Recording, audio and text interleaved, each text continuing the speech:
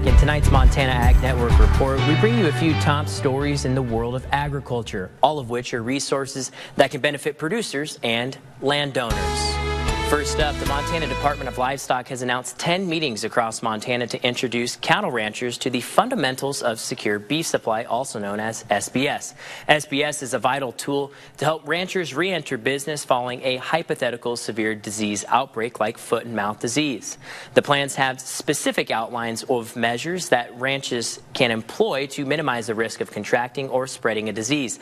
The Department of Livestock has set aside funding for 20 producers to create individualized SBS plans. For questions or to sign up, visit a link on our website with more information.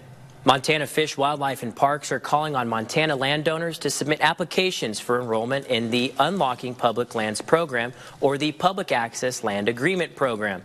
The programs are designed to provide public access for recreation to state or federal officials where minimal legal public access is granted.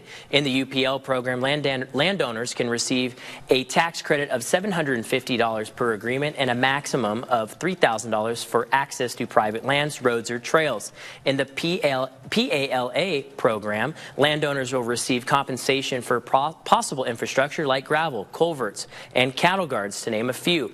Compensation varies but can range up to $15,000 each, with one landowner holding multiple contracts.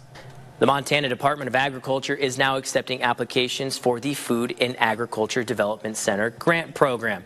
It's offering upwards of $1.1 million in funds for the 2-year grant, and it plans to award multiple grants this year. Activities must develop Montana's food processing infrastructure, support emerging agricultural technologies, or enhance opportunities to expand Montana's agricultural economy. Application deadlines are May 1st at 5 p.m.